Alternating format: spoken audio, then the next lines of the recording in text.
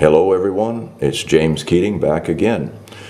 Got a brief bit here on this audio version of people ask me things through the email, they ask me things, in person. One of them is for those people who practice the FMA and they do the exercise or drill known as Hubud Lubud. Hubud Lubud, tying up and untying. There's many versions, many ways to do that. Many people ask, what about the palm up or the palm down versions? Well, palm down more or less grounds your opponent, meaning they become immobile. It's hard for them to move. This is why you slap down. Some people would call that a paksao down.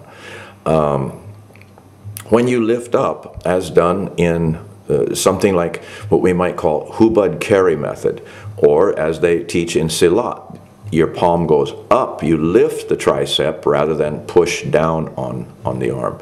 So one grounds the individual, one makes them float. Now, to learn both is advisable. These same things are taught in Tai Chi.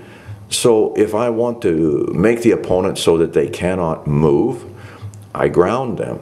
I touch them and make it so they have a hard time moving, stepping, doing anything. They weigh 1,000 pounds. Or I make them very light and make them float and then go away. So you can make them heavy, you can make them float, sometimes you can make them bounce.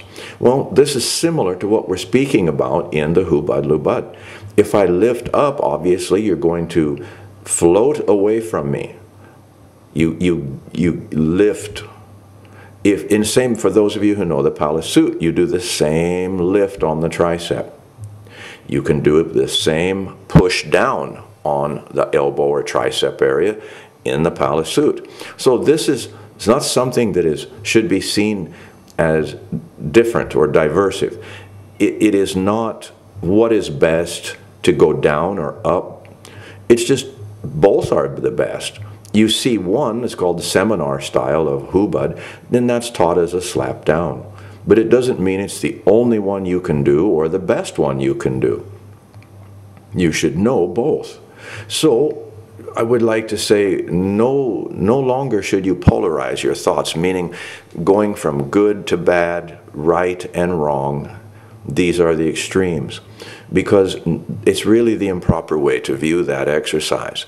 Learn to lift up, learn to push down, and all the other 1,000 variations that come out of Hubud Lubud. Whether you call it cadena de mano or panatukan, this all describes the same thing, the same effort. Maybe just a different phase of it. But in all honesty, it is, I've said this before publicly, there is the greater system of FMA, and then there are the little subsystems, very complete little aspects that are just amazing unto themselves.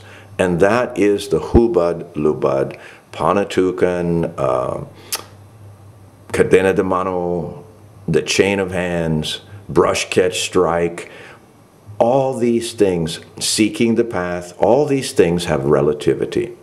Even relativity to some of the Wing Chun that we do. Wing Chun and FMA share quite a bit in common. The trick is to find that and realize that. So this one, as I said, will be short, but I heartily encourage you, if you're going to do Hubud Lubud, whether it's with weapons, empty hand, whatever it may be, learn both pushing down, palm down, and then lifting up. If you do these with foot traps or, let's say, options, have a weapon, understand how to catch them with your grip, it makes it even better. But for now, I think that's enough. And again, I've said, I'll reiterate, there are no goods and bads. There's just different ways that have different reasons. When we look in the martial arts, we've been taught that good and bad is always the way. Am I doing this right? That's, you need to just see what is the proper tool for that moment. That's all it is. It's a decision. If you're driving a nail, you want a hammer. If you're putting in a screw, you use a screwdriver with a Phillips head or whatever it is. You get the right tool and it works perfectly. But it's for that specific job. And so when we look at our toolbox and we say this is right, this is wrong, that's limiting, because there is no right or wrong. It's just a toolbox, and those tools are there for you and I to use however we see fit, in whatever way we see fit. Back to conceptualization.